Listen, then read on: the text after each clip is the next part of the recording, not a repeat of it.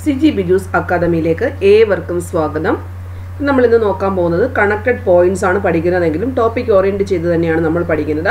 ഇപ്പോൾ അഡ്മിനിസ്ട്രേറ്റീവ് ട്രൈബ്യൂണലുമായി ബന്ധപ്പെട്ട് ഇന്നലത്തെ പരീക്ഷയ്ക്കകത്ത് ഒരു ചോദ്യം ഉണ്ടായിരുന്നു. അതിനു മുമ്പ് തന്നെ നമ്മുടെ ഡിഗ്രി ലെവൽ മെയിൻസ് 2022 ചോദ്യം ഉണ്ടായിരുന്നു. അപ്പോൾ നമുക്ക് നോക്കാം. അതായത് താഴെ പറയുന്നവയിൽ ഏതാണ് ഭരണപരമായ വിധി നിർണയത്തിന്റെ ഉചിതമായ ഉദാഹരണം എന്നുള്ള സിമ്പിൾ ആയിട്ടുള്ള ചോദ്യമാണ് ചോദിച്ചിരിക്കുന്നത്. ഭരണപരമായ വിധി നിർണയത്തിന്റെ ഉചിതമായ ഉദാഹരണം എന്നാണ് ചോദിച്ചിരിക്കുന്നത്. അപ്പോൾ answer is option C, Kerala administrative tribunal ആണ്. ഇനി നോക്കാം. ആർട്ടിക്കിൾ 323A അതായത് 119 2022 ചോദിച്ച ഡിഗ്രി ലെവൽ മെയിൻസ് പരീക്ഷയ്ക്ക് ചോദിച്ച ചോദ്യം ആണ് ഇതെന്ന് പറഞ്ഞിരിക്കുന്നത്. ആർട്ടിക്കിൾ 323A സംബന്ധിച്ച് താഴെ പറയുന്ന പ്രസ്താവനകളിൽ ശരിയായിട്ടുള്ളത് ഏതാ? അത് അഡ്മിനിസ്ട്രേറ്റീവ് ട്രൈബ്യൂണലുകളുടെ ഭരണഘടനയുമായി ബന്ധപ്പെട്ടിരിക്കുന്നു. കേന്ദ്രഭരണ പ്രദേശങ്ങളിൽ മാത്രം അഡ്മിനിസ്ട്രേറ്റീവ് ട്രൈബ്യൂണലുകൾ രൂപീകരിക്കുന്നതിനെക്കുറിച്ച് ആർട്ടിക്കിൾ പ്രതിപാദിക്കുന്നു. ഇന്ത്യൻ ഭരണഘടനാ അസംബ്ലിയിൽ ഇത് ചർച്ച ചെയ്തിട്ടില്ല. അപ്പം ഇവിടുത്തെ നമ്മൾക്ക് ആൻസർ എന്ന് പറഞ്ഞിരിക്കുന്നു ഏതാണ്?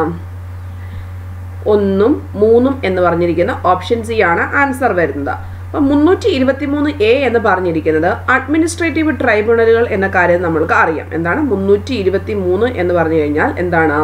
അഡ്മിനിസ്ട്രേറ്റീവ് ട്രൈബ്യൂണലുകൾ സ്ഥാപിക്കുന്നതുമായി ബന്ധപ്പെട്ട് ഇന്ത്യൻ ഭരണഘടനയിൽ അമെൻമെന്റ് വന്നിരിക്കുന്ന ആർട്ടിക്കിളാണ് 323A എന്ന് പറയുന്നത് ആണല്ലോ. അപ്പം നമ്മൾക്കറിയാം 315 എന്നൊക്കെ പറയുന്നത് PSC UPSC സ്ഥാപനങ്ങളുമായി ബന്ധപ്പെട്ടിട്ടുള്ള ഇതാണ് 315. 320 എന്താണ്? PSC പോലെയുള്ള സംഭവങ്ങളുടെ ഫങ്ഷൻസ് ആണ് പറഞ്ഞിരിക്കുന്നത്. അപ്പം അതിനോട് തൊട്ട് ചേർന്നിട്ടാണ് 323A എന്ന് പറഞ്ഞിരിക്കുന്നത്. അപ്പോൾ അതുമായി ബന്ധപ്പെട്ട് അതായത് സർക്കാർ സർവീസിലുള്ള ആൾക്കാരുമായി ബന്ധപ്പെട്ടവരുടെ അല്ലെങ്കിൽ ജോലി കിട്ടാൻ പോകുന്ന ആൾക്കാരുമായി ബന്ധപ്പെട്ടിട്ടുള്ള കാര്യങ്ങളൊക്കെ നിശ്ചയിക്കുന്ന അല്ലെങ്കിൽ അതുമായി ബന്ധപ്പെട്ട വിചാരണകളൊക്കെ നടക്കുന്ന കോടതിയാണ് ഏതെന്ന് പറഞ്ഞിരിക്കുന്നത്? കേരള അഡ്മിനിസ്ട്രേറ്റീവ് ട്രൈബ്യൂണൽ എന്ന അല്ലെങ്കിൽ അഡ്മിനിസ്ട്രേറ്റീവ് ട്രൈബ്യൂണൽ കൊണ്ട് പ്രധാനമായിട്ടും ഉദ്ദേശിക്കുന്നത്. അപ്പം ഇവിടെ നമ്മൾക്ക് ഒരു ഓപ്ഷൻ 2 വന്നിരിക്കുന്നു. കേന്ദ്രഭരണ പ്രദേശങ്ങളിൽ മാത്രം അഡ്മിനിസ്ട്രേറ്റീവ് ട്രൈബ്യൂണൽ ആണെങ്കിൽ കേരള പോലെയുള്ള അവിടെ അല്ലെങ്കിൽ സംസ്ഥാനങ്ങൾക്ക് മാത്രമായിട്ട് പ്രത്യേകിച്ചുണ്ടോ, കേന്ദ്രഭരണത്തിന് പ്രത്യേകിച്ചുണ്ടോ എന്നൊക്കെ വേണമെങ്കിൽ ഒരു ഉദ്യോഗാർത്ഥി സംശയിക്കാവുന്നതാണ്. സോ അതിൻ്റെ ഡീറ്റെയിൽഡ് ആയിട്ട് തന്നെ നമുക്ക് പഠിച്ചെങ്കിൽ മാത്രമേ പറ്റത്തുള്ളൂ. അപ്പം നമുക്ക് നോക്കാം. ഇതെന്താണ്? ഭരണഘടനയുമായി ബന്ധപ്പെട്ടിരിക്കുന്നോ ഉണ്ടോ എന്ന് ചോദിച്ചു കഴിഞ്ഞാൽ ഉണ്ട്. എന്തുകൊണ്ടാണ്? 323A എന്ന് പറഞ്ഞിരിക്കുന്ന ആർട്ടിക്കിൾ ഇവിടെ ബന്ധമുണ്ട്. ഇനിയും A ആണ് വന്നിരിക്കുന്നത്. സോ നമ്മൾ അറിയണം, അതായത് ഭരണഘടന ഉണ്ടായിരുന്ന സമയത്ത് ഈ ആർട്ടിക്കിൾ ചർച്ച ചെയ്തിട്ടുണ്ടായിരുന്നോ? ഇല്ല. അതുകൊണ്ടാണ് ഓപ്ഷൻ 3 ശരിയാക്കി കൊടുത്തത്. അതായത് 1950 ജനുവരി മാസം 26 നമ്മുടെ ഇന്ത്യൻ ഭരണഘടന നിലവിൽ വന്നപ്പോൾ ഏത് ആർട്ടിക്കിൾ ഇല്ല? 323A എന്ന് പറയുന്ന ആർട്ടിക്കിൾ ഇല്ല. അത് അമെൻമെന്റ് ചെയ്തിരിക്കുന്നു. അപ്പം അതാണ് ആ ഒരു ടൈമിൽ തേർഡ് സെന്റൻസ് കൊണ്ട് ഉദ്ദേശിച്ചിരിക്കുന്നത്. ഓക്കെ. അപ്പോൾ 42nd അമെൻമെന്റ് പ്രകാരം ആണ് ഏത് നിലവിൽ വന്നത്? 323A എന്ന് പറഞ്ഞിരിക്കുന്ന അഡ്മിനിസ്ട്രേറ്റീവ് ട്രൈബ്യൂണലുകളുമായി ബന്ധപ്പെട്ടിട്ടുള്ള ആർട്ടിക്കിൾ നിലവിൽ വന്നതും അതിൻ്റെ കൂടെ പാർട്ടുകളും ഇൻക്ലൂഡ് ചെയ്തു. നമുക്ക് ഏതൊക്കെയാണ് എന്നിട്ടുള്ള കാര്യം ഒന്ന് നോക്കിയിട്ട് വരാം. അതായത് ഇവിടെ ആ ഒരു ആർട്ടിക്കിൾ തന്നെ വളരെ വ്യക്തമായിട്ട് പറയുന്നുണ്ട്. എന്താണ്?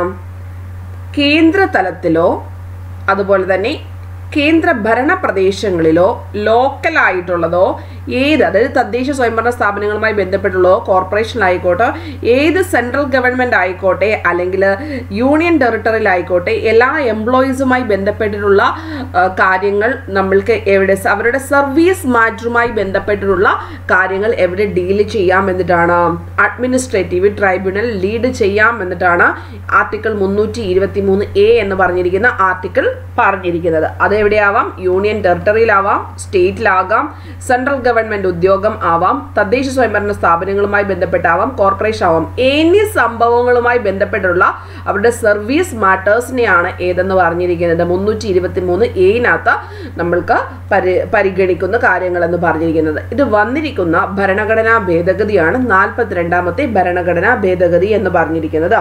ഇത് എത്രാമത്തെ പാർട്ടിൽ എന്ന് ചോദിച്ചു കഴിഞ്ഞാൽ എത്രാമത്തെ പാർട്ടിലാണ് ഇൻക്ലൂഡ് ചെയ്തിരിക്കുന്നത്?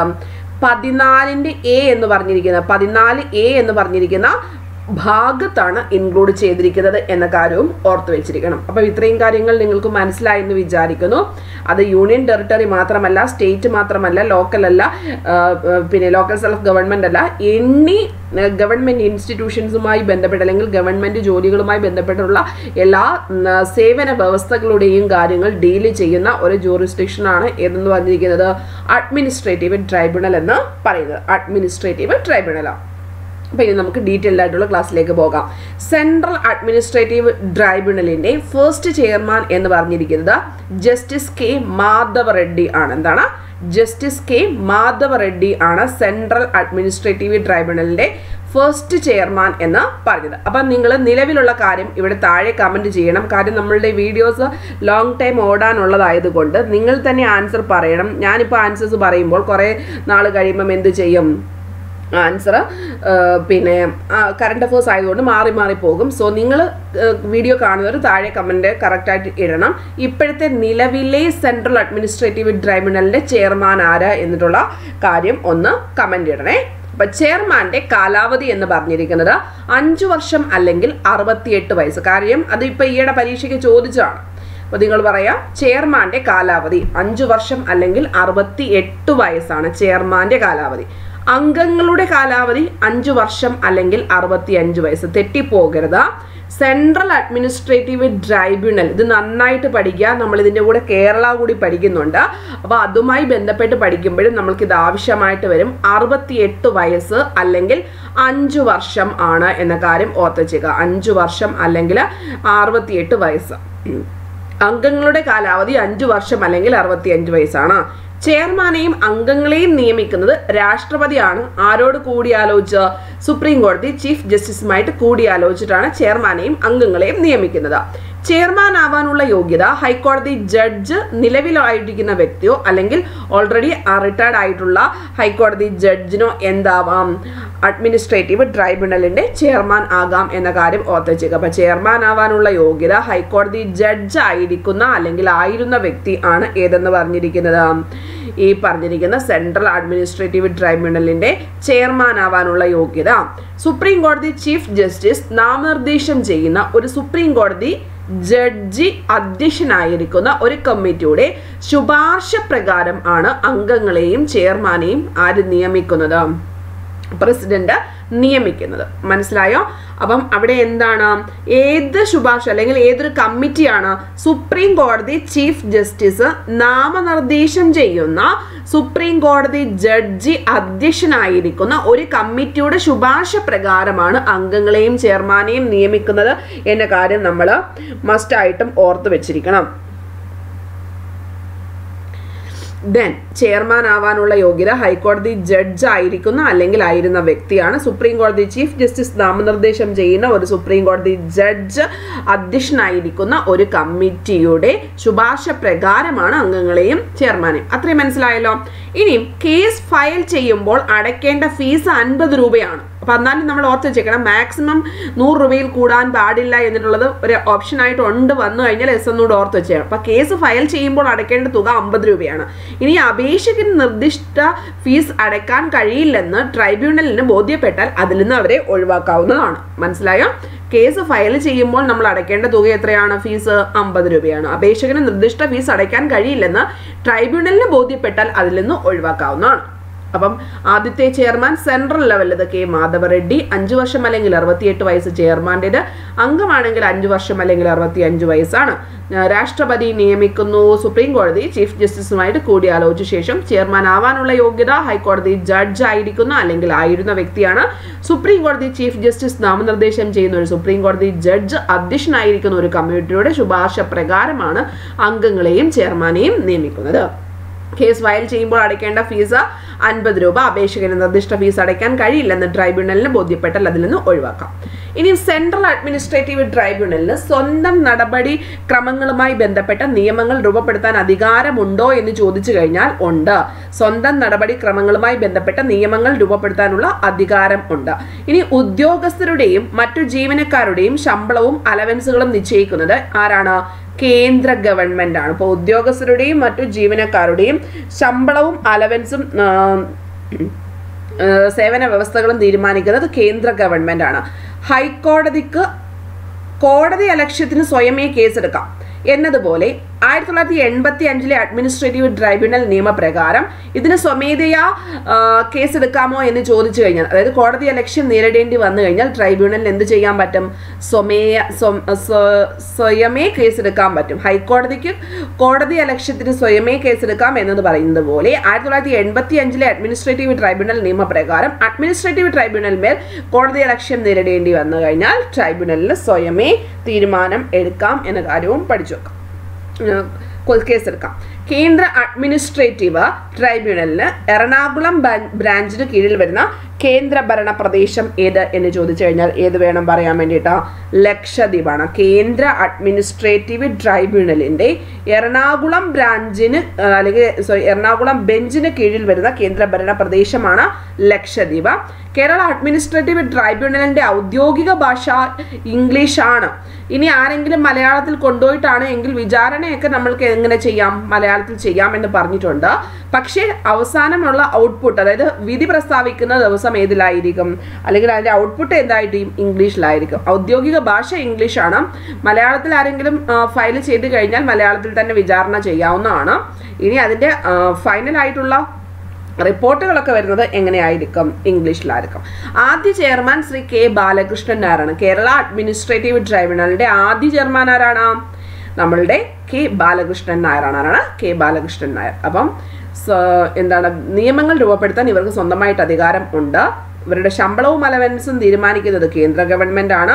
ഹൈക്കോടതിക്ക് കോടതി അലക്ഷ്യത്തിന് സ്വയമേ കേസെടുക്കാം എന്നതുപോലെ നിയമപ്രകാരം അഡ്മിനിസ്ട്രേറ്റീവ് ട്രൈബ്യൂണലിൽ കോടതി അലക്ഷ്യം നേരിടേണ്ടി വന്നാൽ ട്രൈബ്യൂണലിന് സ്വയമേ കേസെടുക്കാവുന്നതാണ്.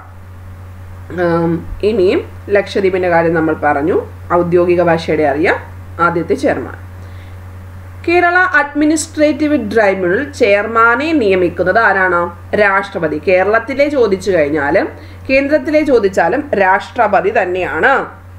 ഇനിയും 5 വർഷങ്ങൾ, അല്ലെങ്കിൽ നമ്മൾ മുമ്പേ പഠിച്ചതുപോലെ സെയിം സംഭവം തന്നെയാണ് ഇവിടെയും കാര്യങ്ങൾ വരുന്നത്. 68 ചെയർമാന്റെ കാലാവധി.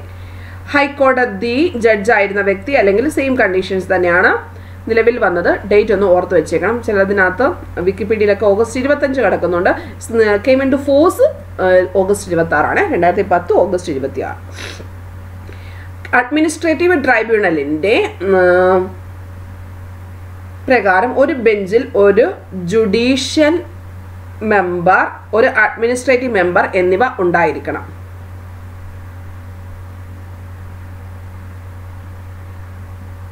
അഡ്മിനിസ്ട്രേറ്റീവ് ട്രൈബ്യൂണലിന്റെ നിയമപ്രകാരം, അല്ലെങ്കിൽ 1980 ആ ഒരു നിയമപ്രകാരം ഒരു ബെഞ്ചിൽ ഒരു ജുഡീഷ്യൽ മെമ്പർ, അല്ലെങ്കിൽ ഒരു രണ്ട് പേരുണ്ടായിരിക്കണം. ഒരു ജുഡീഷ്യൽ മെമ്പർ, ഒരു അഡ്മിനിസ്ട്രേറ്റീവ് മെമ്പർ എന്നിവർ ഉണ്ടായിരിക്കണം മിനിമം.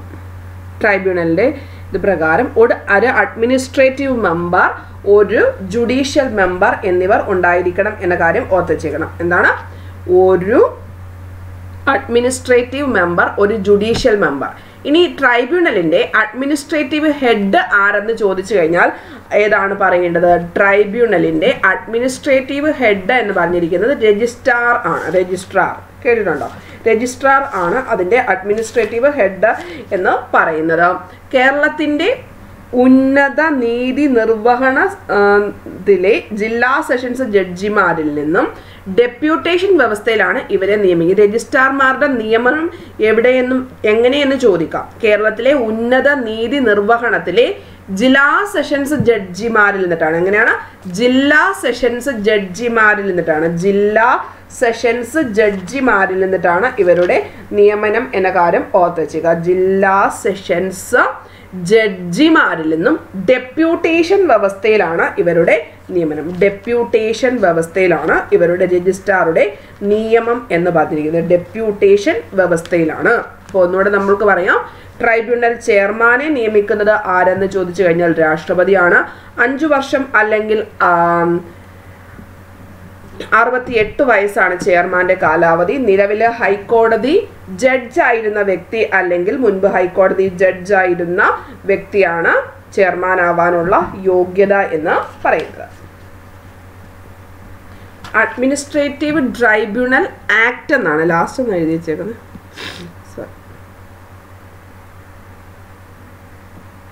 ആക്ട് പ്രകാരം. അതായത് 1985 ആക്ട് പ്രകാരമാണ് കേരള അഡ്മിനിസ്ട്രേറ്റീവ് ട്രൈബ്യൂണൽ വന്നിരിക്കുന്നത്. ആക്ട് പ്രകാരം ഒരു ബെഞ്ചിൽ ഒരു ജുഡീഷ്യൽ മെമ്പർ, ഒരു അഡ്മിനിസ്ട്രേറ്റീവ് മെമ്പർ എന്നിവർ ഉണ്ടായിരിക്കണം. ട്രൈബ്യൂണലിന്റെ അഡ്മിനിസ്ട്രേറ്റീവ് ഹെഡ് ആരാണ്? അഡ്മിനിസ്ട്രേറ്റീവ് ഹെഡ് രജിസ്ട്രാർ ആണ്. അപ്പം നമ്മൾക്ക് രജിസ്ട്രാറിനെ സഹായിക്കാൻ വേണ്ടിയിട്ട് അഡ്മിനിസ്ട്രേഷൻ, ധനകാര്യം, ജുഡീഷ്യൽ ഇതിനെല്ലാം എന്തുണ്ട്? ഡെപ്യൂട്ടി രജിസ്ട്രാർമാരുണ്ടോ എന്ന് ചോദിച്ചു കഴിഞ്ഞാൽ ഉണ്ട്. രജിസ്ട്രാർമാരെ സഹായിക്കാൻ വേണ്ടിയിട്ട് 3 വിഭാഗങ്ങളിലായിട്ട് ജുഡീഷ്യൽ, അഡ്മിനിസ്ട്രേഷൻ, ധനകാര്യം എന്നീ വിഭാഗങ്ങളിൽ ഡെപ്യൂട്ടി രജിസ്ട്രാർമാരുണ്ട്. അപ്പം ഇവിടുത്തെ അഡ്മിനിസ്ട്രേറ്റീവ് ഹെഡ് ആരെന്ന് ചോദിച്ചു കഴിഞ്ഞാൽ ഭരണകാര്യങ്ങളുടെ ഹെഡ് ആരാണ്? രജിസ്ട്രാർ ആണ്. അവരെ സഹായിക്കാൻ 3 ആൾക്കാരുണ്ട്, സെപ്പറേറ്റ് ഡെപ്യൂട്ടി രജിസ്ട്രാർമാർ. ജുഡീഷ്യൽ, അഡ്മിനിസ്ട്രേഷൻ, ധനകാര്യം. നിങ്ങൾ വിചാരിക്കാം എന്തിനാണ് ഇത്രയും ഡീറ്റെയിൽഡ് ആയിട്ട് പഠിക്കുന്നത് എന്നുള്ള കാര്യം. ഇത്രയും ഡീറ്റെയിൽഡ് ആയിട്ട് പഠിച്ചെങ്കിൽ മാത്രമേ യൂണിവേഴ്സിറ്റി അസിസ്റ്റന്റ് പോലെയുള്ളതും അതുപോലെ തന്നെ ഡിഗ്രി മെയിൻസിനെ ക്വസ്റ്റ്യൻസ് നിങ്ങൾ കണ്ടതായിരിക്കുമല്ലോ. അപ്പോൾ അത് അത്രയും രീതിയിലേക്ക് ഇറങ്ങി നമ്മൾ പഠിച്ചെങ്കിൽ മാത്രമായിരിക്കും ഒരു ഡിഗ്രി ലെവൽ എക്സാം എന്ന് പറഞ്ഞിരിക്കുന്ന ജോലി നമ്മൾക്ക് സ്വായത്തമാക്കാൻ പറ്റുന്നത്. അല്ലെങ്കിൽ നമ്മൾ അവിടെയും ഇവിടെയും കുറച്ച് പോയിന്റ്സുകൾ അറിഞ്ഞു എന്ന് പറഞ്ഞിട്ട് സ്റ്റേറ്റ്മെന്റ് ക്വസ്റ്റ്യൻസ് ഒന്നും നമ്മൾക്ക് ശരിയാക്കാൻ പറ്റില്ല. സോ നന്നായിട്ട് കഷ്ടപ്പെടാൻ തയ്യാറായിട്ടുള്ളവർക്ക് മാത്രമാണ്, അതായത് നമ്മൾക്കല്ലേ പിന്നെ നല്ല ലക്ക് ഉണ്ടായിരിക്കണം. ഈ പറഞ്ഞിരിക്കുന്ന ഇത്രയും പോയിന്റ്സുകളൊക്കെ നന്നായിട്ട് ഓർമ്മയിൽ നിൽക്കണം, നന്നായിട്ട് റിവൈസ് ചെയ്യണം. എന്നാലാണ് നമ്മൾക്ക് നല്ല മാർക്കൊക്കെ സ്കോർ ചെയ്യാൻ പറ്റുന്നത്. നോർമലി LDC ഒക്കെ പഠിക്കുമ്പോൾ നമുക്ക് ഇത്രയും ഇറങ്ങി പഠിക്കേണ്ട കാര്യമില്ല. CPO ലെവൽ തൊട്ട് ഈ ഒരു ലെവലിലേക്ക്, അതായത് +2 ലെവലിലേക്ക് എക്സാംസ് ഉണ്ടെങ്കിൽ നമ്മൾ ഈ ഒരു ലെവലിലേക്ക് പഠിച്ചെങ്കിൽ മാത്രമേ രക്ഷയുള്ളൂ. ഓക്കെ, കേരളത്തിലെ ഉന്നത നീതി നിർവഹണത്തിലെ ജില്ലാ സെഷൻസ് ജഡ്ജിമാരിൽ നിന്നും ഡെപ്യൂട്ടേഷൻ വ്യവസ്ഥയിലാണ് ഇവരെ രജിസ്ട്രാർമാരെ നിയമിക്കുന്നത്. ഇവിടെ എന്താണ്? ജില്ലാ സെഷൻസ് ജഡ്ജിമാരിൽ നിന്ന് ഓർത്ത് വെച്ചേക്കണേ. ജില്ലാ സെഷൻസ് ജഡ്ജിമാരിൽ നിന്നും, ജില്ലാ സെഷൻസ് ജഡ്ജിമാരിൽ നിന്നിട്ട്. ഓക്കെ, മനസ്സിലായോ? ഇനി കേരള അഡ്മിനിസ്ട്രേറ്റീവ് ട്രൈബ്യൂണലിൽ ആപ്ലിക്കേഷൻ ഫയൽ ചെയ്യുന്നത് മുതൽ, അഡ്മിനിസ്ട്രേറ്റീവ് ട്രൈബ്യൂണലിൽ ഒരു ആപ്ലിക്കേഷൻ ഫയൽ ചെയ്യുന്നത് മുതൽ ഡിസ്പോസൽ ചെയ്യുന്നത് വരെ വിവിധ പ്രവർത്തനങ്ങൾ മനസ്സിലാക്കുന്നതിന് വേണ്ടിയിട്ട് ആരംഭിച്ച ഈ പോർട്ടലാണ് സിസ്കാറ്റ് എന്ന് പറഞ്ഞിരിക്കുന്നത്. Case information system for Kerala administrative tribunal. Case information system, ഇതിന്റെ ഫുൾ ഫോം ഒന്ന് ഇത്രയും പഠിച്ചാൽ മതി. കേസ് ഇൻഫർമേഷൻ സിസ്റ്റം കേന്ദ്ര അഡ്മിനിസ്ട്രേറ്റീവ് ട്രൈബ്യൂണലിന് എതിരായുള്ള അപ്പീൽ എവിടെയും സമർപ്പിക്കാം, ഹൈക്കോടതിയിലും സമർപ്പിക്കാം എന്ന് സുപ്രീം കോടതി വിധിച്ച കേസാണ് ചന്ദ്രകുമാർ കേസ് 1997. അതാണ് ചന്ദ്രകുമാർ കേസ് 1997. ചന്ദ്രകുമാർ കേസ് 1997. ചെയർമാനും മറ്റംഗങ്ങൾക്കും രാജി സമർപ്പിക്കേണ്ടത് ആർക്കെന്ന് ചോദിച്ചു കഴിഞ്ഞാൽ രാഷ്ട്രപതിക്കാണ്. അപ്പം ഇവിടെ ഒന്നുകൂടെ പറയാമേ, കേരള അഡ്മിനിസ്ട്രേറ്റീവ് ട്രൈബ്യൂണലുമായി ബന്ധപ്പെട്ടിട്ടുള്ള ഈ പോർട്ടലാണ് സിസ്കാറ്റ് എന്ന് പറഞ്ഞിരിക്കുന്നത്. സിസ്കാറ്റ് എന്ന് പറയുന്നത് കേന്ദ്ര അഡ്മിനിസ്ട്രേറ്റീവ് ട്രൈബ്യൂണലിന് എതിരായുള്ള അപ്പീൽ ഹൈക്കോടതിയിലും സമർപ്പിക്കാം എന്ന് സുപ്രീം കോടതി വിധിച്ച കേസ് ചന്ദ്രകുമാർ കേസ് 97ലേതാണ്. ചെയർമാനും മറ്റംഗങ്ങൾക്കും രാജിക്കത്ത് സമർപ്പിക്കുന്നത് രാഷ്ട്രപതിക്കാണ്. ചെയർമാനോ അംഗങ്ങളോ ഉടൻ തന്നെ സ്ഥാനമൊഴിയാൻ രാഷ്ട്രപതി അനുമതി നൽകിയില്ല എങ്കിൽ രാജിക്കത്ത് നൽകി എത്ര മാസം വരെ? 3 മാസം വരെയോ അല്ലെങ്കിൽ മറ്റൊരു വ്യക്തി സ്ഥാനം ഏൽക്കുന്നത് വരെയോ ഓഫീസിൽ തുടരേണ്ടതാണ്. അപ്പോൾ രാജിക്കത്ത് സമർപ്പിക്കേണ്ട രാഷ്ട്രപതിക്കാണ്. രാഷ്ട്രപതി അനുമതി നൽകിയില്ലെങ്കിൽ എത്ര നാൾ കണ്ടിന്യൂ ചെയ്യേണ്ടതാണ്? 3 മാസം വരെ, അല്ലെങ്കിൽ ആ ഒരു സ്ഥാനത്ത് ആൾക്കാർ സ്ഥാനം ഏൽക്കുന്നത് വരെ ഓഫീസിൽ തുടരേണ്ടതാണോ എന്ന് ചോദിച്ചു കഴിഞ്ഞാൽ ആണ്. ഇവരെ പദവിയിൽ നിന്ന് നീക്കം ചെയ്യാൻ വേണ്ടിയിട്ട്, അതായത് ഇവരെ എന്തെങ്കിലും കാരണവശാല് പെരുമാറ്റ ദേഷ്യമൊക്കെ ഉണ്ടാവുകയാണെങ്കിൽ നീക്കം ചെയ്യാൻ വേണ്ടി രാഷ്ട്രപതിയുടെ ഉത്തരവില്ലാതെ പ്രമേയങ്ങളൊന്നും പാസ്സാക്കാൻ പാടില്ല. പ്രസ്തുത ആരോപണം അന്വേഷിക്കാനുള്ള ചുമതല ആർക്കാണ്? സുപ്രീം കോടതി ജഡ്ജിക്കാണ്. അതായത് കേന്ദ്ര അഡ്മിനിസ്ട്രേറ്റീവ് ട്രൈബ്യൂണൽ എന്തെങ്കിലും പ്രോബ്ലംസ് ഒക്കെ ഉണ്ടാക്കുകയാണ് എങ്കിൽ അത് രാഷ്ട്രപതിയുടെ ഉത്തരവില്ലാതെ ഇവരെ തൽസ്ഥാനത്ത് നിന്ന് നീക്കം ചെയ്യാൻ പറ്റത്തില്ല. പ്രസ്തുത ആരോപണം അന്വേഷിക്കാനുള്ള ചുമതല ആർക്കാണ്? സുപ്രീം കോടതി ജഡ്ജിനാണ്. ഇനി ചെയർമാനും മറ്റ് അംഗങ്ങൾക്കും എതിരെയുള്ള അന്വേഷണത്തിന് നടപടിക്രമം ആർക്ക് നിയമം മൂലം നിയന്ത്രിക്കാവുന്നതാണ്? കേന്ദ്ര ഗവൺമെന്റിന് നിയമം മൂലം നിയന്ത്രിക്കുക. അതൊക്കെ വളരെ ഇമ്പോർട്ടൻ്റ് ആണ്, വളരെ വിലപ്പെട്ട പ്രഷ്യസ് ആയിട്ടുള്ള പോയിന്റ്സ് ആണ്. സോ നന്നായിട്ട് പഠിക്കുക. ഇവരെ പദവിയിൽ നിന്ന് നീക്കം ചെയ്യാൻ രാഷ്ട്രപതിയുടെ ഉത്തരവില്ലാതെ പാടില്ല. പ്രസ്തുത ആരോപണം അന്വേഷിക്കാനുള്ള ചുമതല സുപ്രീം കോടതി ജഡ്ജിക്കാണ്. പ്രസ്തുത ആരോപണം അന്വേഷിക്കാനുള്ള ചുമതല സുപ്രീം കോടതി ജഡ്ജിക്കാണ്. ചെയർമാനും മറ്റ് അംഗങ്ങൾക്കും എതിരെയുള്ള അന്വേഷണത്തിന്റെ നടപടിക്രമം കേന്ദ്ര ഗവൺമെന്റ് നിയമം മൂലം നിയന്ത്രിക്കാവുന്നതാണ്. മനസ്സിലായി? ഇതെല്ലാം എങ്ങനെയാണ് സ്റ്റേറ്റ്മെന്റ് ആയിട്ട് വരുമ്പോൾ നമ്മൾക്ക് എസ് ഓർ നോ പറയണം. സോ നമ്മുടെ പിന്നെ ബ്രെയിനിൽ ഐഡിയാസ് വേണം. ഇപ്പം ചെയർമാനോ, ഒന്നുകൂടെ ഞാൻ കാര്യങ്ങൾ പറയാം, ഒന്ന് ശ്രദ്ധിക്കണേ. ചെയർമാനോ അംഗങ്ങളോ ഉടനെ തന്നെ സ്ഥാനമൊഴിയാൻ രാഷ്ട്രപതി അനുമതി നൽകിയില്ല എന്ന് വിചാരിക്കാം. അപ്പോൾ രാജിക്കത്ത് നൽകി എത്ര മാസം വരെ നോക്കണം? 3 മാസം വരെ. അല്ലെങ്കിൽ എന്താണ്, തൽസ്ഥാനത്ത് ഒരാൾ ഏൽക്കുന്നിടം വരെ നോക്കേണ്ടതാണ്. ഇവരെ പദവിയിൽ നിന്ന് നീക്കം ചെയ്യാൻ വേണ്ടി രാഷ്ട്രപതി ഉത്തരവില്ലാതെ പറ്റുമോ? ഇല്ല. പ്രസ്തുത ആരോപണം അന്വേഷിക്കാനുള്ള ചുമതല സുപ്രീം കോടതി ആർക്കാണ്? ചീഫ് ജസ്റ്റിസിനാണോ, ജഡ്ജിക്കാണോ, ഇനിയും വേറെ ഏതെങ്കിലും പിന്നെ ഓഫീസറുടെ പേര് വന്നിട്ട് അവിടെ? ഇപ്പൊ സുപ്രീം കോടതി ജഡ്ജിനാണ്. ചെയർമാനും മറ്റംഗങ്ങൾക്കും എതിരെയുള്ള അന്വേഷണത്തിന് നടപടിക്രമം നിയമം മൂലം കേന്ദ്ര ഗവൺമെന്റിന് നിയന്ത്രിക്കാൻ സാധിക്കില്ല എന്ന് പറഞ്ഞാൽ ആ ഒരു സ്റ്റേറ്റ്മെന്റ് ശരിയാണോ തെറ്റാണോ എന്നൊക്കെ പറഞ്ഞ് ചോദിക്കാം. അപ്പൊ ചെയർമാനും മറ്റംഗങ്ങൾക്കും എതിരെയുള്ള അന്വേഷണത്തിന് നടപടിക്രമം കേന്ദ്ര ഗവൺമെന്റ് നിയമം മൂലം നിയന്ത്രിക്കുക. അപ്പൊ നിങ്ങൾ ക്വസ്റ്റ്യൻസ് പഠിക്കുന്നത് എങ്ങനെയാണ്? ഇങ്ങനെ വരും അങ്ങനെ വരും എന്നുള്ള രീതിയിൽ പഠിക്കാൻ പറ്റിയിട്ടുണ്ടെങ്കിൽ സംഭവങ്ങൾ നമ്മൾക്ക് മനസ്സിനകത്തോട്ട് അങ്ങ് കയറിപ്പോകും. അല്ല, ഇത് കാണാതെ പഠിക്കാൻ ശ്രമിക്കുമ്പോഴാണ് കണ്ടന്റ്സ് ഭയങ്കര കൊനഷ്ടായിട്ട് നമ്മൾക്ക് തോന്നുന്നത്. മനസ്സിലായോ? അപ്പം നമ്മൾ ഈ ഒരു കാര്യങ്ങൾ, സ്പെഷ്യൽ ലോസ് ആണെങ്കിലും നമ്മുടെ കേരള അഡ്മിനിസ്ട്രേഷൻ ആണെങ്കിലും ഒക്കെയുള്ള കാര്യങ്ങൾ എന്ത് ചെയ്യണം?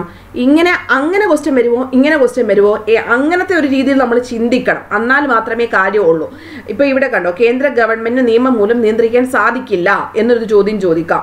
അല്ലെങ്കിൽ ആർക്ക് നടപടിക്രമം, ഈ ഒരു നടപടിക്രമം പിന്നെന്താണ്, സുപ്രീം കോടതി നിയമം മൂലം നിയന്ത്രിക്കാം എന്നൊക്കെ പറഞ്ഞു കഴിഞ്ഞാൽ അവിടെ കറക്റ്റ് കേന്ദ്ര ഗവൺമെന്റ് എന്ന് വന്നെങ്കിൽ മാത്രമേ ഒക്കത്തുള്ളൂ. അപ്പൊ ചെയർമാനും മറ്റ് അംഗങ്ങൾക്കും എതിരെയുള്ള അന്വേഷണത്തിന് നടപടിക്രമം കേന്ദ്ര ഗവൺമെന്റ് നിയമം മൂലം നിയന്ത്രിക്കാം എന്നിട്ടുള്ള ഒരു ഐഡിയ പഠിക്കുന്ന ഉദ്യോഗാർത്ഥിക്കാണ് വേണ്ടത്. അല്ലാതെ കാണാതെ പഠിച്ചിട്ട് നമുക്ക് ഒരു കാര്യവും ഇല്ല സ്റ്റേറ്റ്മെന്റ് ക്വസ്റ്റ്യൻസ് അപ്രോച്ച് ചെയ്യാൻ വേണ്ടിയിട്ടാണ്. അപ്പം നമ്മൾക്ക് ഇത്രയുമാണ് അഡ്മിനിസ്ട്രേറ്റീവ് ട്രൈബ്യൂണലുമായി ബന്ധപ്പെട്ട് നമ്മൾക്ക് പഠിക്കേണ്ട പോയിന്റ്സുകൾ എന്ന് പറഞ്ഞിരിക്കുന്നത്. അപ്പം അത് നന്നായിട്ട് ഒന്നുകൂടെ ഒന്ന് പഠിച്ചു വെച്ചിരിക്കണം. ഇനി നിങ്ങൾക്കാണെങ്കിൽ ജൂൺ 17 എക്സാംസ് ഉള്ള കുറേ കുട്ടികൾ PDF കിട്ടുമോ എന്നൊക്കെ പറഞ്ഞിട്ട് പുറകെ നടക്കുന്നുണ്ട്. സോ അവർക്ക് വേണ്ടിയിട്ട് അത്യാവശ്യം വേണ്ട പഠിക്കേണ്ട കാര്യങ്ങൾ ഇനി 10-12 ദിവസം ഉണ്ടല്ലോ, നന്നായിട്ട് ഹാർഡ് വർക്ക് ചെയ്യാമെന്നിട്ടുണ്ടെങ്കിൽ എബോവ് 50 മാർക്സ് നിങ്ങൾക്ക് വാങ്ങിക്കാൻ പറ്റും. നമ്മുടെ ഗ്രൂപ്പിലുള്ള പെയ്ഡ് ഗ്രൂപ്പിലുള്ള സ്റ്റുഡൻസിനെല്ലാം ഏകദേശം ഇന്നലെ 40+ റേഞ്ച്, അതായത് 40, 43, 44, 45, 47 അങ്ങനെ 53 റേഞ്ച് വരെ ഉണ്ടായിരുന്നു. നമ്മൾ ജസ്റ്റ് 249 കോഴ്സ് സ്റ്റാർട്ട് ചെയ്ത ജസ്റ്റ് ഒരു എത്ര ദിവസമായി കാണും, കൂടി വന്ന ഒരു കുറച്ച് ദിവസമേ ആയുള്ളൂ, ഒരു 1 മന്ത് പോലും ആയിട്ടില്ല. ഒരു 18 ഡേയ്സിലെ ടൈം ടേബിൾ ആയിട്ടുള്ളൂ. എന്നിട്ട് പോലും നമ്മൾക്ക് 18 ദിവസത്തെ ടൈം ടേബിൾ ആയിട്ടുള്ളൂ. എന്നിട്ട് പോലും അത്രയും മാർക്ക് അവർക്ക് നേടാൻ പറ്റുന്നുണ്ട്. അത്രയും ടഫ് ക്വസ്റ്റ്യൻസ് ആണെന്ന് പറഞ്ഞിട്ട് പോലും അപ്പം അവരെല്ലാം നല്ല മാർക്ക് കുറവാണ് എങ്കിലും ഹാപ്പിയാണ്. മീൻസ് അത്രയും ദിവസം കൊണ്ട് അത്രയും കാര്യങ്ങൾ അവർക്ക് പഠിച്ചെടുക്കാൻ പറ്റി, അത്രയും കാര്യങ്ങൾ നമ്മൾ പറഞ്ഞത് രീതിയിൽ വന്നതുകൊണ്ട് so they are more happy. So നിങ്ങൾക്ക് അത്യാവശ്യം വേണ്ട അപ്പം ആ ഒരു ഇവിടെ ഞാൻ ടൈം ടേബിൾസ് ഈ 199 പാക്കിൻ്റെ കൂടെ തരത്തില്ല. അപ്പം അതായത് നിങ്ങൾക്ക് ഒന്നും അറിയത്തില്ല, ഇനി എന്ത് പഠിക്കണമെന്ന് അറിയാതെ വട്ടം കറങ്ങി നിൽക്കുന്ന ഉദ്യോഗാർത്ഥികളാണെങ്കിൽ എനിക്ക് മെസ്സേജ് ചെയ്താൽ മതി. അപ്പം എന്തൊക്കെ PDF-കളാണ് അതിനകത്തുള്ളത് ഞാൻ പറയാം. ഡിഗ്രി മെയിൻസിൻ്റെ 2022 മാർക്ക് PDF ഒരു 9 ക്വസ്റ്റ്യൻസിൻ്റെ PDF ഉണ്ട്. Then degree മെയിൻസിൻ്റെ important ക്വസ്റ്റ്യൻസിൻ്റെ connected പോയിന്റ്സിൻ്റെ PDF വിത്ത് ക്ലാസ്സും അവിടെയുണ്ട്. ഇമ്പോർട്ടൻറ്റ് സ്പെഷ്യൽ ലോസിൻ്റെ PDF വരുന്നുണ്ട്. എക്കണോമിക്സിൻ്റെ PDF വരുന്നുണ്ട്. ഇമ്പോർട്ടൻറ്റ് മാത്രമേ ഉള്ളൂ, എല്ലാം സിലബസ് ബേസ്ഡ് ആയിട്ടില്ല. ഇവിടെ ഇമ്പോർട്ടൻറ്റ് മാത്രമേ ഞാൻ ഇവിടെ എഴുതിയിട്ടുള്ളൂ. കാര്യം അത് പഠിക്കാനുള്ള സമയമുള്ളൂ, മൊത്തം സിലബസ് ബേസ്ഡ് ആയിട്ട് പഠിക്കാൻ വേണ്ടിയുള്ള സമയം ഒന്നുമില്ല. അപ്പോൾ അതുകൊണ്ട് ആ ഒരു ഇപ്പോൾ ഇംഗ്ലീഷിൻ്റെ ഒരു 1000 BYQസും അതിൻ്റെ കൂടെ പ്രൊവൈഡ് ചെയ്തിട്ടുണ്ട്. മലയാളത്തിൻ്റെ കുറച്ച് ക്വസ്റ്റ്യൻസും ഇൻക്ലൂഡ് ചെയ്യുന്നുണ്ട്. CA PSC ബുള്ളറ്റിൻ്റെ 500 ക്വസ്റ്റ്യൻസ് ഇൻക്ലൂഡ് ചെയ്യുന്നുണ്ട്. പിന്നെ ഇമ്പോർട്ടൻ്റ് ആർട്സിൻ്റെതും കേരള അഡ്മിനിസ്ട്രേഷൻ്റെയും ഇമ്പോർട്ടൻ്റ് ആയിട്ടുള്ള PDF-ഉം അവിടെ അവൈലബിൾ ആയിരിക്കും. അപ്പോൾ ഇതിൻ്റെ എല്ലാം അത്യാവശ്യം വീഡിയോസും ഉണ്ട്, വേണമെങ്കിൽ യൂട്യൂബ് വീഡിയോസ് ഉണ്ട്. അപ്പോൾ അത് നിങ്ങൾക്ക് 2Xലൊക്കെ ഇട്ട് കണ്ട് അത്യാവശ്യം ഒരു 10-12 ദിവസം കൊണ്ട് കംപ്ലീറ്റ് ചെയ്യാമെങ്കിൽ നല്ലൊരു മാർക്ക്, ഏകദേശം ഒരു 30-35 മാർക്ക് ഇതിനകത്തുനിന്ന്, 35 അല്ല അതിൽ കൂടുതൽ മാർക്ക് സ്കോർ ചെയ്യാൻ പറ്റും ഇത്രയും ടോപ്പിക്കിനകത്തുനിന്ന് തന്നെ. മനസ്സിലായോ? അപ്പോൾ നിങ്ങൾക്ക് താല്പര്യം ഉണ്ടെങ്കിൽ നിങ്ങൾക്ക് ഈ ഒരു നമ്പറിൽ എനിക്ക് മെസ്സേജ് ചെയ്താൽ മതി. 199 PDF എന്ന് പറഞ്ഞിട്ട് ജൂൺ 17 എക്സാംസിന് വേണ്ടി മാത്രമേ ഇത് യൂസ് ചെയ്യാൻ പറ്റുള്ളൂ. ഇമ്പോർട്ടൻ്റ് ആയിട്ടുള്ള കാര്യങ്ങൾ മാത്രമേ ഇതിനകത്ത് ഇൻക്ലൂഡ് ചെയ്തിട്ടുള്ളൂ, വേറെ ഒന്നും അവിടെ ഇൻക്ലൂഡ് ചെയ്തിട്ടില്ല കേട്ടോ. അതായത് ഡിഗ്രി മെയിൻസിൻ്റെ കണക്റ്റഡ് പോയിന്റ്സും ഡിഗ്രി മെയിൻസിൻ്റെ ക്വസ്റ്റ്യൻ പേപ്പറും ഇത്രയും കാര്യങ്ങൾ തന്നെ പഠിക്കാൻ തന്നെ നല്ല ടൈം എടുക്കും. സോ ഇനി യൂണിവേഴ്സിറ്റി അസിസ്റ്റൻ്റ് ആർക്കാണെങ്കിൽ നമുക്ക് ഏതൊരു കോഴ്സ് നമ്മുടെ കയ്യിൽ നിന്ന് വാങ്ങിച്ചു കഴിഞ്ഞാൽ ഞാൻ ഓൾറെഡി പറഞ്ഞിട്ടുണ്ട്, അവിടെ യാതൊരുവിധ പിന്നെ ഡിസ്കൗണ്ടും ഇല്ല. ബിക്കോസ് നമ്മൾ വേറെ വെറൈറ്റി സ്ട്രക്ചറിലാണ് ഇത് പ്ലാൻ ചെയ്തിരിക്കുന്നത്. കംപ്ലീറ്റ്ലി സിലബസ് ബേസ്ഡ് ആയിട്ട്, NCERT ബേസ്ഡ് ആയിട്ട്, റാങ്ക് ഫയൽ ബേസ്ഡ് ആയിട്ട് എല്ലാം ബേസ് ചെയ്തിട്ടുള്ള സിസ്റ്റമാറ്റിക് ക്ലാസിൻ്റെ അറേഞ്ച്മെൻ്റ് ആണ് വരുന്നത്. മാത്സിൻ്റെ ക്ലാസ് അവിടെ ഉണ്ടായിരിക്കത്തില്ല. പിന്നെ +1 +2 ഓറിയൻറ്റ് ചെയ്തിട്ടും NCERT ഓറിയൻറ്റ് ചെയ്തിട്ടുമാണ് കൂടുതൽ അവിടെ ക്ലാസ്സസ് വരുന്നത്. SCERTക്ക് വളരെ കുറച്ച് പ്രാതിനിധ്യം മാത്രമേ ഉള്ളൂ university or degree level exams relate ചെയ്തിട്ടുള്ളത്. സോ വേണ്ടവരെല്ലാം ആ ഒരു രീതിയിലേക്ക് നിങ്ങൾക്ക് ജോയിൻ ചെയ്യാൻ താല്പര്യമുള്ളവർ മാത്രം ജോയിൻ ചെയ്താൽ മതി. നമുക്ക് കുറച്ച് പേരേ ഉള്ളൂ എങ്കിലും അവർക്ക് ലിസ്റ്റിൽ കയറ്റുക എന്നതാണ് എൻ്റെ മെയിൻ ലക്ഷ്യം എന്ന് പറഞ്ഞിരിക്കുന്നത്. സോ 75 ദിവസം നിങ്ങളോടൊപ്പം സ്റ്റഡി പ്ലാനോടൊപ്പം നിങ്ങൾക്ക് ഫുൾ ടൈം മെമ്പർഷിപ്പോടുകൂടിയിട്ട് ഞാൻ നിങ്ങളുടെ കൂടെ കാണുന്നതായിരിക്കും. പിന്നെന്താണ്, അത്രയൊക്കെയാണ് പറയാൻ വേണ്ടിയിട്ടുള്ളത്. അപ്പോൾ കറക്റ്റായിട്ട് നിങ്ങൾ ഫോളോ ചെയ്ത് കഴിഞ്ഞാൽ ഡാം ഷുവറായിട്ട് നിങ്ങൾക്ക് ജോബ് കിട്ടുന്നതാണ്. ജോബ് കിട്ടാൻ വേണ്ടിയിട്ട് 80 90 ഒന്നും മാർക്ക് വേണ്ട, ഏകദേശം ഒരു 50 55 മാർക്ക് ഉണ്ട് എങ്കിൽ നമുക്ക് സേഫ് ആയിട്ടിരിക്കാം. അതുകൊണ്ടാണ് പറഞ്ഞിരിക്കുന്നത്. അല്ലാതെ ഈ പറഞ്ഞിരിക്കുന്നത് ഒത്തിരി മാർക്കുകളൊന്നും പണ്ടത്തെ പോലെ മാർക്കുകളിലല്ല കാര്യം. അല്ലെങ്കിൽ നിങ്ങൾക്ക് 10 30 ചോദ്യങ്ങൾ നമുക്ക് എഴുതാൻ പറ്റിയില്ലെങ്കിൽ വേണ്ട, നമ്മൾ മറ്റേത് മൈനസ് ആക്കാതിരുന്ന് കഴിഞ്ഞാൽ നമ്മളാണ് ഏറ്റവും ബെസ്റ്റ്. സോ നിങ്ങളുടേതായിട്ടുള്ള പൊട്ടൻഷ്യൽ ആദ്യം മനസ്സിലാക്കി, എവിടേക്കാണ് നിങ്ങൾക്ക് ബുദ്ധിമുട്ടുകൾ വന്നിരിക്കുന്നത്, അല്ലെങ്കിൽ ഏതൊക്കെയാണ് നിങ്ങളുടെ കയ്യിൽ നിന്നത്തെ എക്സാം പോയത്, അതൊക്കെ നിങ്ങൾ സെൽഫ് അനാലിസിസ് ചെയ്യുക. അല്ലാതെ അവർ പറയുന്നത് ഇവർ പറയുന്നതൊന്നും കേൾക്കാതെ നിങ്ങൾക്ക് നിങ്ങളുടേതായിട്ടുള്ളൊരു ഒപ്പീനിയൻ വേണം ഒരു ക്വസ്റ്റ്യൻ പേപ്പർ കാണുന്ന സമയത്ത്. ഓക്കെ, അപ്പം ശരി, എല്ലാവർക്കും all the best. By, thank you.